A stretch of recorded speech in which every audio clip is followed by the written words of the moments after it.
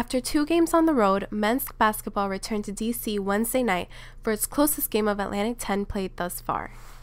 The Colonials lost to Duquesne 75-73 after scoring 3 baskets in the final 25 seconds and bringing the game to the wire at the Smith Center. The loss was GW's 3rd consecutive and 7th in their past 8 conference games, dropping the team to last in the A10.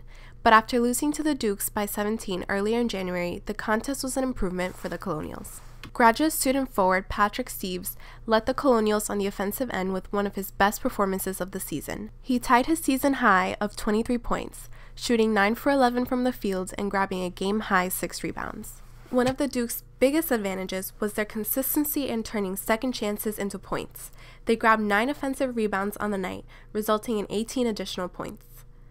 The Colonials returned to action Saturday at 4 p.m. for a rematch with Davidson at the Smith Center.